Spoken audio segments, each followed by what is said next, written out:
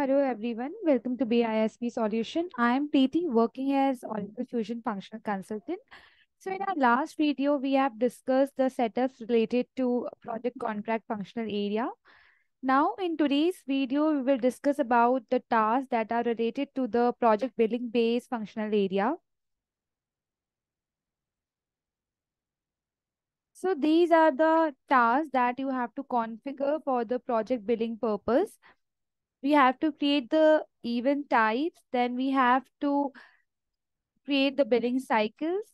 Then we have to create the invoice methods, revenue methods, invoice formats, and then we have to do the configurations that are related to auto accounting rule.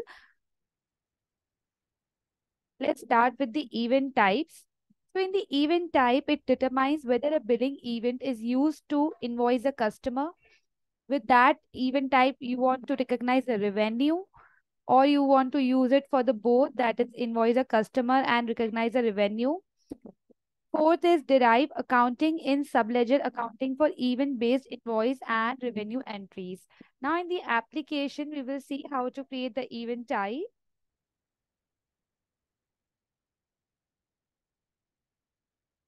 Go to setup and maintenance.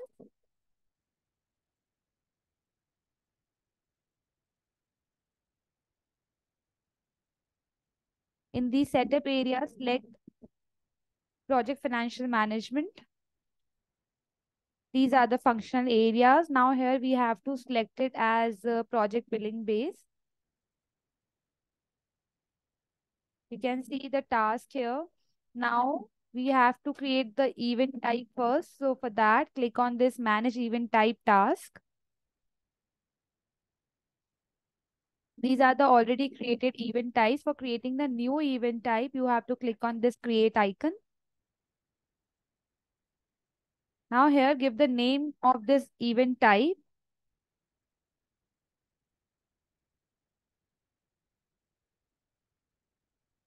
I will use this event type for manual billing. Give the description here.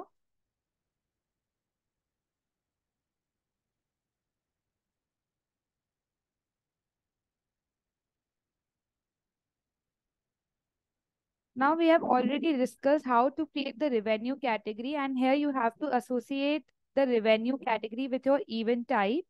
This is a mandatory field. Now you have to select the revenue category here. So I'm taking it as fees earned.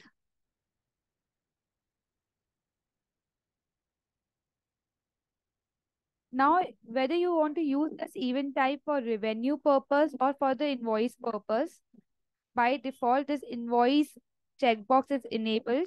So I want to use this event type for the invoice purpose as well as for the revenue purpose. You have to enable this checkbox if you want to recognize a revenue with this event type. Allow adjustment. If you enable this checkbox, then you will be able to do the adjustment. If you are creating any invoice with this event type where you want to allow that event type to make any adjustment, then you have to enable this checkbox. Now, migration. If you want to use this event type for the migration purpose, then enable this checkbox. And once the migration is done, then you can disable this checkbox. If while creating the invoice, you are using this event type and you want to allow to use the item information, then you have to enable this checkbox. Now here it is asking for from date, then you have to give the effective start date here. Right now, the system is taking today's date as default. Let me change it to the 1st June and scroll down.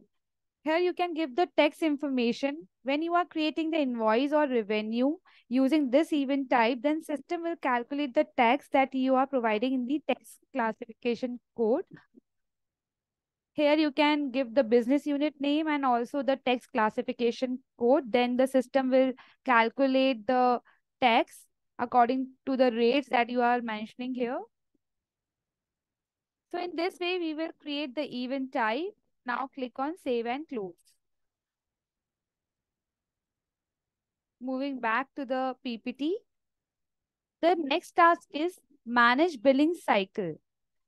In the billing cycle task, it will determine the frequency and dates for invoicing contract and contract lines. Define billing cycle to meet your business requirements, and you have to assign these business cycle to the bill plan. Now we will move to our application to see how to create the billing cycle. In the task work area, you can see the manage billing cycle task. Click on it. Now here you will define how you want to manage your billing cycle, whether you want your billing cycle to be monthly, weekly, quarterly. These are the already created billing cycle. For creating the new billing cycle, you have to click on this add icon.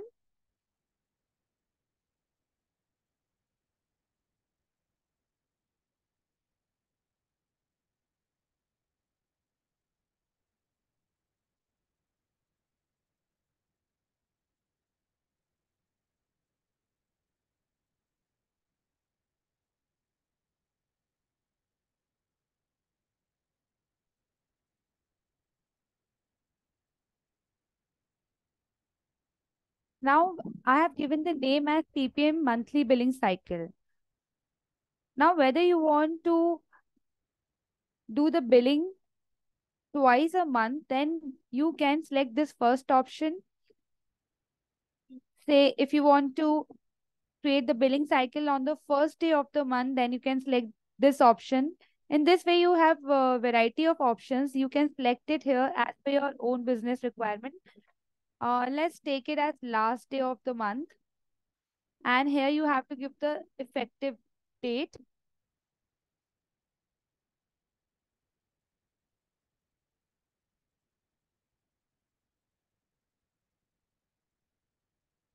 Let's create one more.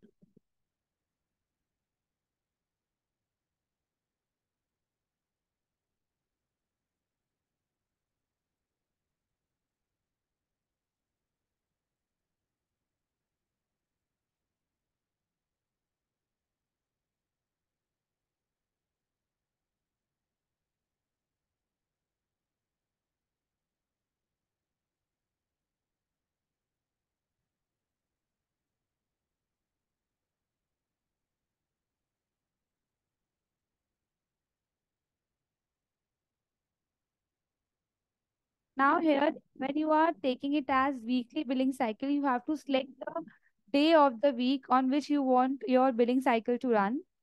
Now let's take it as Monday, that is the first day of the week. Click on OK.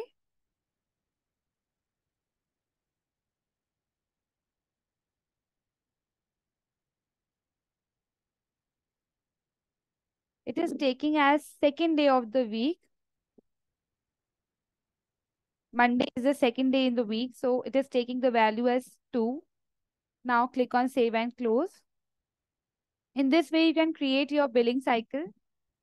Now click on all tasks. How you will get to know that your project is the billable project or not? Then at the time of creation of project type and work type, you have to enable the check boxes that are related to billable indicator. Now go to the task, that is manage project type.